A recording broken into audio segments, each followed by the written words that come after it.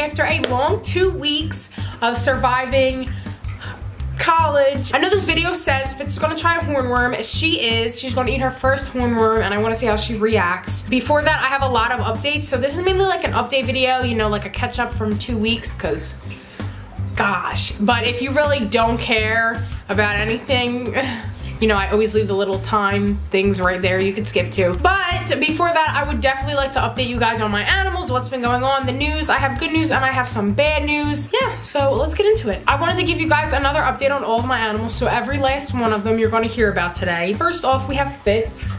Fitz is Fitz. Fitz is always good. She never has any problems, so we can just skip right from her.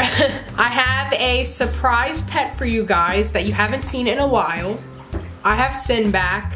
So she has been doing very well with eating and everything. Michael's cousin finally got her to eat, but when she eats now, you kind of have to assist feed her. So that's how we have been feeding her. She went through about her first shed and it all came off perfectly. You know, everything was fine. It all came out at one piece. And then she did have her second shed, which was kind of a hassle. I found out my 40-gallon, well, I knew this. Kit Kat! So her second shed that she had here was kind of like choppy.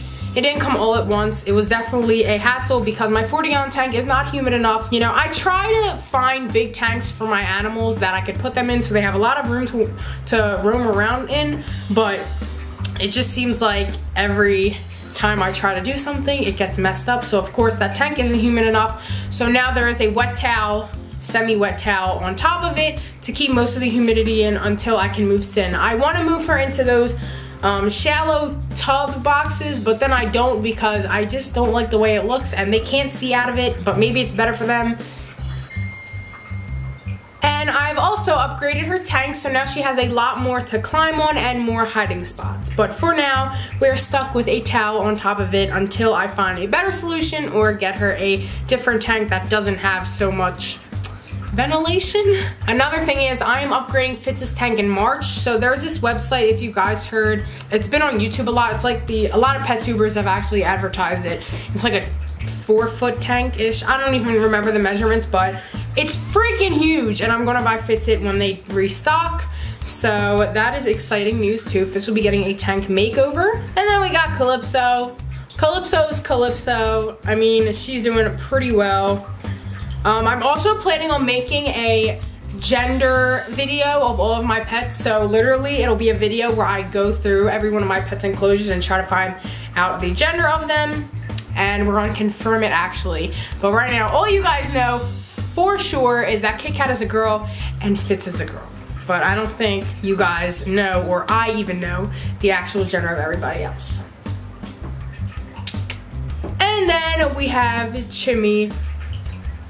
He's doing great, she. Him and Mishu have been way more active. Like, it's crazy how much Mishu will now like float at the top of the tank and like stare towards this way, and how Chimichanga will be on the rock or climbing the tree in his tank. So I think that's pretty cool that they're more active now, and they definitely are less skitsy with being held. So at first, not Mishu obviously, but Chimichanga, when I first went to go pick him up, he really didn't like to be held or anything like that. So now I got them in the gist of being held and not being so shy or antisocial or tank aggressive, even though that isn't the right term. But if anyone is tank aggressive in here, it's Calypso, because ever since I started feeding Calypso crickets in his tank, he's been going nuts when I try to stick my hand in there. And then for the hermit crabs, I have revamped their tank too. I put some more decorations in there, more climbing spots for them to climb around. What I realized about them is, you know how I always said, hey guys, here are my hermit crabs, but they're molting or they're underground. And like, I never really seen them come up. And I was worried because I was like, they're all still alive every time I go to dig in there to make sure they're okay. But they're actually active at night. So I never heard of hermit crabs being nocturnal, but I believe mines are. I don't even know if hermit crabs are nocturnal. Is that a thing? I don't know. I don't know. So literally I woke up one night, it was like 1 o'clock in the morning, and you know, I just go in here to check on everybody, and especially because Calypso's nocturnal, I go in there to say hi if I'm like up. I went to go see my hermit crabs, And they're all partying, they're climbing the rocks, they're swimming in the pool. I got them. And my betta fish that I recently got, I haven't really announced him so much, but I have a new betta fish. It's the same one I showed in my other video. He's doing well too. He was really shy, but now he's getting, you know, used to everybody, especially the cat. Cause even though, you know, cats are so, they have like a real hunting personality, Kit Kat knows her boundaries when it comes to the animals. So I could have Fitz out, and I already heard it many times, you don't leave your cat around your bearded dragon, and I really don't recommend it, but it's just my mental, you know, I know that Kit Kat won't really do much if I'm there. I know if I leave she will, but if I'm there she's not gonna do anything. So when I'm sitting down with Fitz, I'm not really worried if she's next to Fitz because she knows how to act around the reptiles. And even the ones in here, she doesn't really pick on them as much as she did. She realizes that, hey, these are like your brothers and sisters, so get used to it. And then the last is the bad news. Well, the good news is everyone's good. Everyone's good, everything's fine. But the bad news is I had another freak accident with my aquarium, so all of my platies have passed away.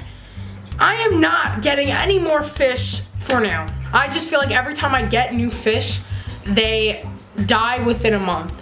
And I don't know what the problem is. The water levels were a-okay. The tank was cycled, everything was fine. So I've just come to the conclusion that the pet store has some infected fish. It's either me, and I don't know how to take care of fish, or the pet store. So my plans for that tank is I'm definitely not gonna put any fish in there anytime soon. I need to literally like relax, because every time one of my fish dies, I go into a nice little mental breakdown, and I just don't like seeing animals die. I try my very hardest to keep everyone alive. I cater to them. I take care of them before myself. Honestly, I put them first. It's like taking care of another life. They're depending on you to make sure they're good. So I want to make sure that's fine. And when I feel like if an animal of mine dies, especially the Pac-Man frog and the rat pup, that had to be the hardest week of my life. I literally sat there with Michael and cried my eyes out. And even with fish, I still cry my eyes out with the fish because I feel like no matter what, it was my fault. But I have a guilty conscience. So anyway, enough with the bad news. I'm probably gonna move the hermit crabs into that tank so I can really get that full 6-inch of dirt and maybe even more inches so they have more room to grow. And I'm thinking about putting another leopard gecko maybe in that 20-gallon long tank. And I have baby bearded dragon fever because all of my subscribers love to send me pictures of their baby bearded dragons, and it literally gives me baby bearded dragon fever, and I think I want another one, but I don't know. But I definitely think I am ready to get another animal because I do want another one. And this was a long behind update. Let's see Fitz try her first superworm. Let's see Fitz try her first hornworm. Now, let me just say something, okay, guys? Give me a sec. The hornworm is eating a piece of oatmeal. This might be the cutest thing I've ever seen. Let me be a beauty guru real quick and maybe it'll work.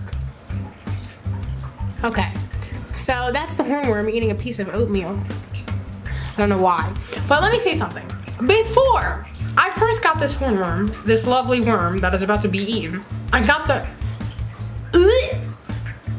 hornworm, and literally, it was not this big. Is this hornworm alive? I've had him for a while. I've had him for like a week. Is this his head? Oh, he's still alive, but I don't know if that's his head or this his head. Is that his? I don't know how a hornworm works, but regardless, when I first got this lovely hornworm, I went to the pet store and they were like, yeah, it's a mature hornworm. I was like, all right, fine. I get him and he's this small, but if that ever happens to you guys, don't worry, just wait a week and he'll be full grown. But we're gonna be feeding him to Fitz. Fitz has never seen a hornworm, ate a hornworm, so this should be very exciting. So let's get into it. All right, Fitz and the hornworm. And Kit Kat. I'm kicking you out, Kit Kat. Now we wait for Fitz to realize that this is edible, which that won't take very long. Go ahead, Fitz. That's a good thumbnail.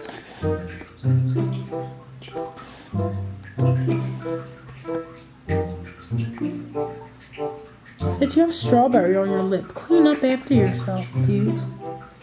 Okay, well, I don't think Fitz knows that this is edible. Why is this guy not really moving? Move, he's just rolling over like a dog. Get it, Fitz. Get him.